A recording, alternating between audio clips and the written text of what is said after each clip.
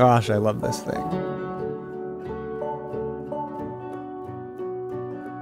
Well folks, it is my honor and privilege to announce that I'm releasing a library today with Pianobook artists. If you find that you want to go pick it up, or if you just want to check out the details while I'm yapping, Pianobook's website is the place to be. This is a pretty involved library. It's my most ambitious to date by a long shot. So I'm just going to jump right into describing what in the hell it is. This is Hearth and Hollow, the Plucked folk ensemble. It's an arrangeable ensemble of 7 instruments. If you've been keeping up with what I'm getting up to on Pianobook, you probably know about the Wild Mother's dulcimer, and a lot of folks seem to dig it.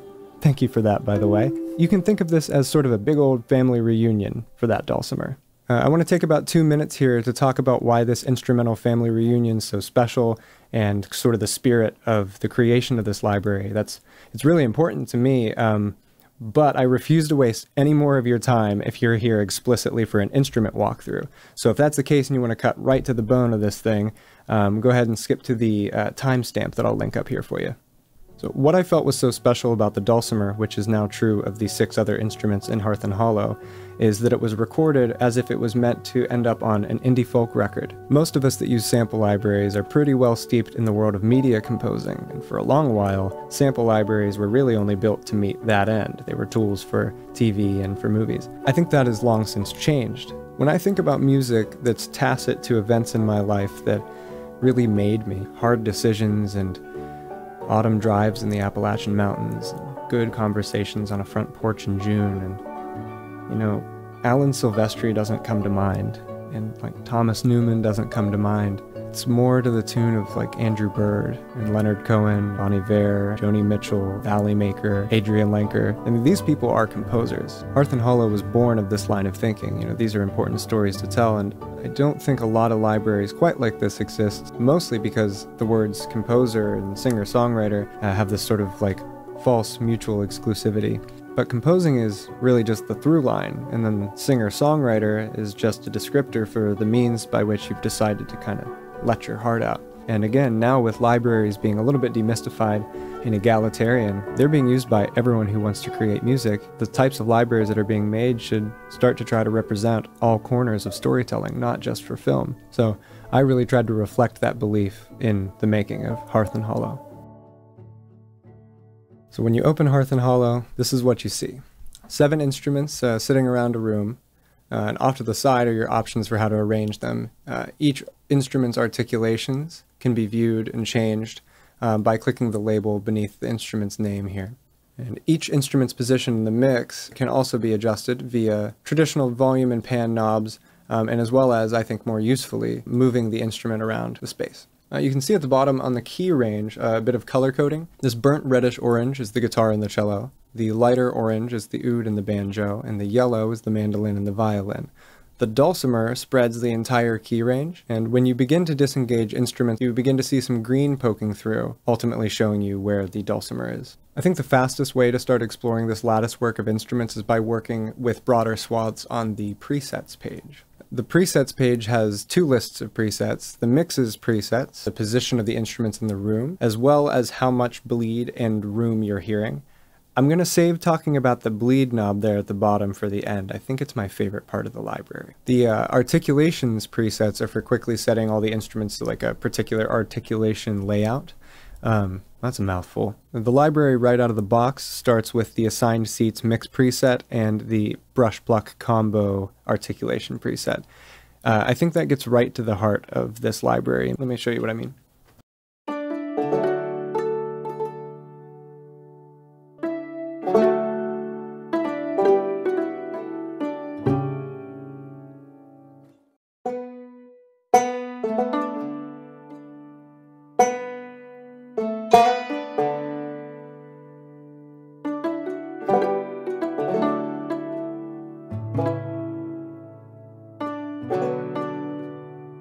And then if we set that to all brushed,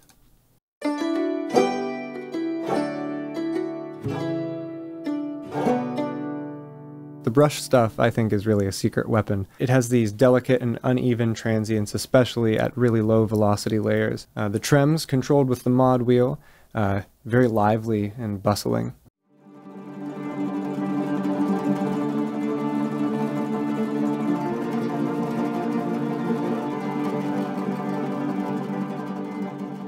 Okay, on to note blossoms. I am really pleased with these. We all know about swarms, but what if it was just a couple of honeybees going from flower to flower? And that's kind of what's going on here. Small, really evocative ideas with tons of space in between.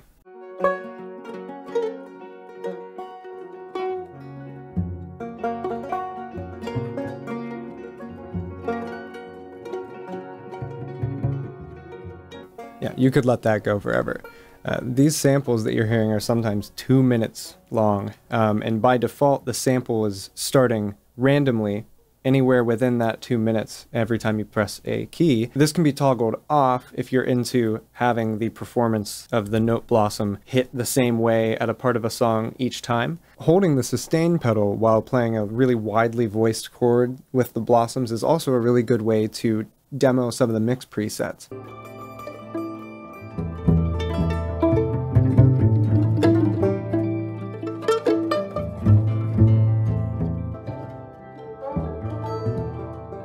A fun little feature here, you can also click the labels for either the mixes or the articulations to randomize their layout. Okay, let's talk about the grooves. We'll go with the groove combo, and then we'll actually head back over to the arrange page to see how this is set up.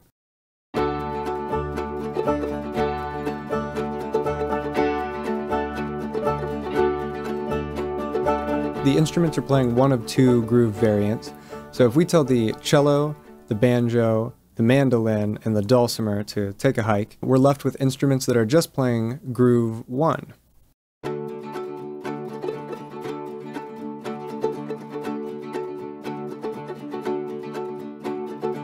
Where groove 2 utilizes octaves for a sort of broad, gleaming pulse, groove 1 has more of a traveling jaunt to it.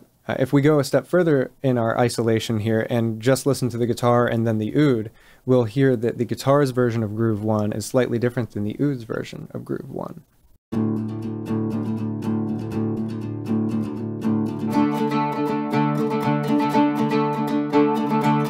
So this discrepancy is true of each instrument's version of the grooves. This was done purposefully. I can't even tell you how much life this breathes into it. Not to mention the fact that changing the start time of each note is really where your bread and butter is. Like, that's where the most bang for your buck's going to be. Let me show you how deep this rabbit hole goes.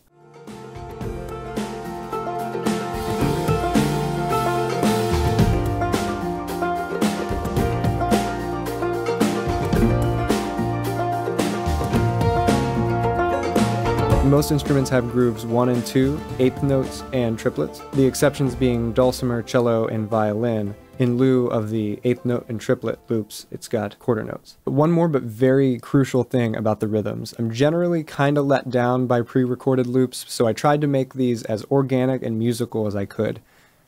Take a listen to this.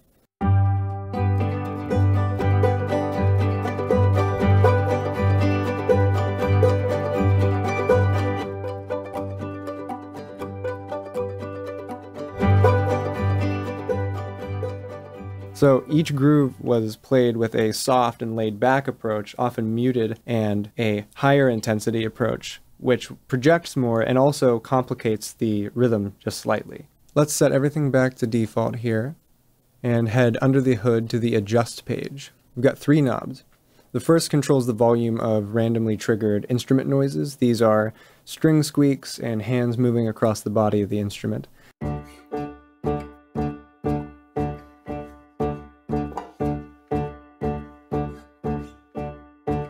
I adore these. They show up just enough to add a lot of realism, but not enough to totally drive you mad. The releases knob, that's your volume for release triggers for the Plucked brush and Tremolo patches. Again, this is where your realism lives, especially if you're doing notes with shorter sustain. Then finally down here we have the random start toggle for the blossoms. I mentioned earlier that you can opt in and out of having the notes start at a random location. That's where you do that. At long last, the bleed knob.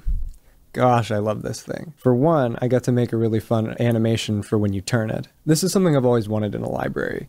This knob controls how much of the room you hear, but not in the way that a mic position slider would. It's not something that you mix in with the dry signal, but it's something that bleeds in more and more the further the instrument is away from the microphone.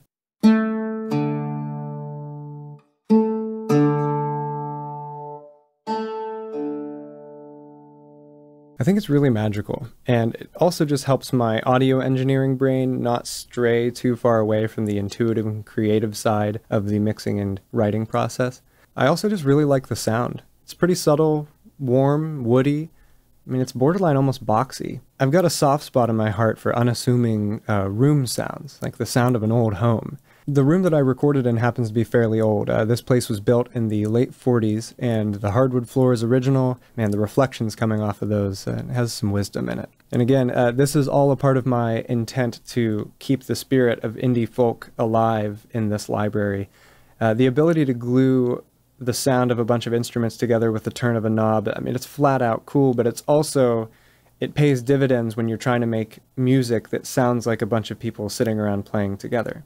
There is one more little secret about the bleed knob. Depending on which side of the room you put the instrument, front or back respectively, I guess top or bottom, the room sound you're hearing is going to be a little bit different.